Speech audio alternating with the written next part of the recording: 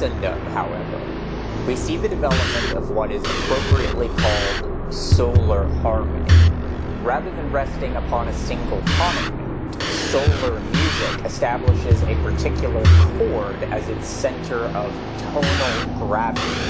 A chord progression is a polyphonic dance of melodies which spiral inward and outward in relation to that tonal center.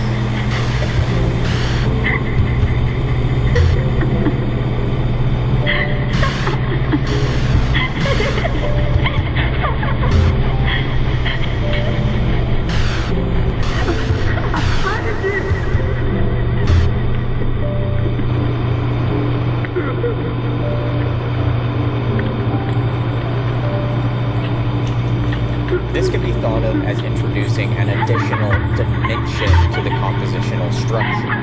Rather than building a composition upon a single tonic note, the music is able to flow in and out of different modal domains, or chords. The harmonic form of the composition, then, is not determined by an ever-present tonic note, but rather is determined by the implied destination of the chord sequence.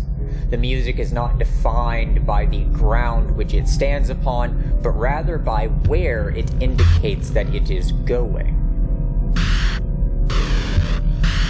The piece that is now playing is such a solar chord progression.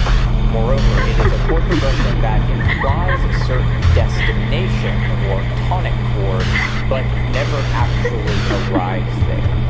It circles the implied tonic in much the same way that the planets are, in a sense, constantly falling towards the sun, but always missing it.